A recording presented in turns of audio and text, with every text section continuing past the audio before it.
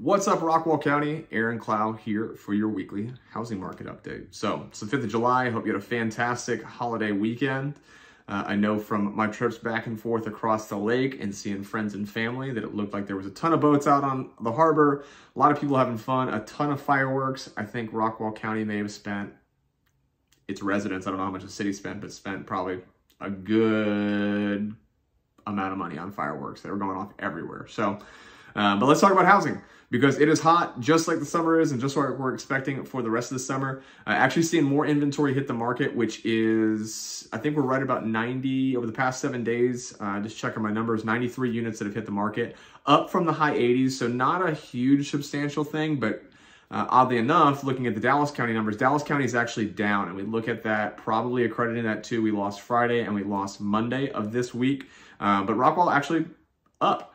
So still a good number of deals moving through the market and moving through the deal funnel, if you will. So looking at closed and pending deals, about the same numbers we've had over the past couple of weeks, which says things are steady. We have seen quite a bit of price decrease, about 68 units. And so what that tells me is more of the same. And I think this will be the story of the summer. We always see that as tides change or markets change, there's about a 3-month lag before what people widely accept what those new market conditions are.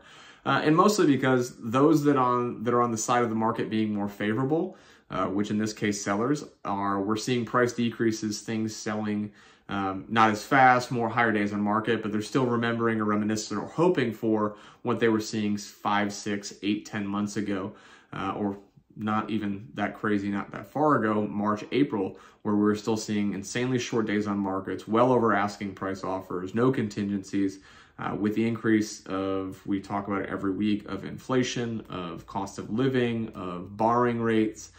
All of those things are making buyers more choosy. And I think there's also some fear, uncertainty, and doubt of people buying into the narrative or buying into the news or media saying that there has to be a crash that's coming.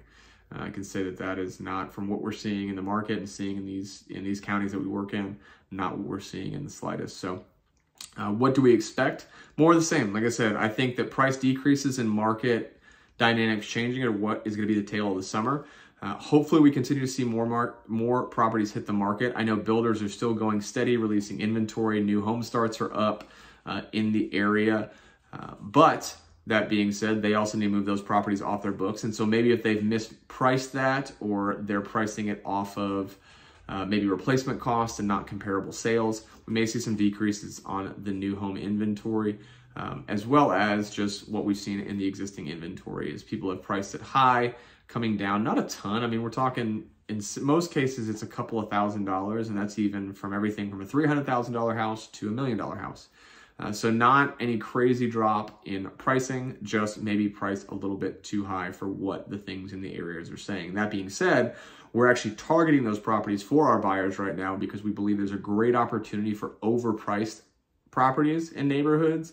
Made another video about that, wearing the same shirt, so got a lot of content done today. But go down the feed, take a look at that. Actually, I don't know which one's gonna get posted first, so up or down the feed, but talking about our strategy of how we're helping buyers get more deals done. That's not just in Rockwall County. We're using that everywhere that our clients are looking, and we have everything from Garland, Richardson, Plano, Frisco, Wiley, Saxe, all those areas, those suburb areas, even East Dallas, Lakewood, Lockwood, those areas on that side of that lake, we are working pretty actively in to get deals under contracts and win for our clients. So really exciting. I think over the next couple of weeks, it'll be telling as next time the Fed meets or what they decide to do with rates may change dynamics a little bit more.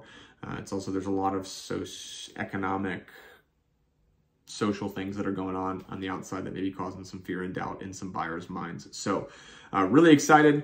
We are getting a lot of deals done. We're very, very thankful to our clients. We're thankful to our partners. And just want to throw this out there that if you are thinking about a transaction, so whether that's planning for a sale, you need to put plans in place to get your finances right to buy, actually helping in a transaction, or maybe you just have a question.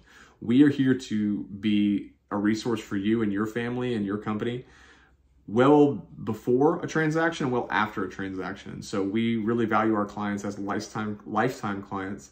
And so we're here to provide value wherever we can. So for all things Rockwall Real Estate, Aaron Clough, Caldwell Banker, we would love to serve you in any way that we can. So y'all be good, y'all be blessed, and have a great week.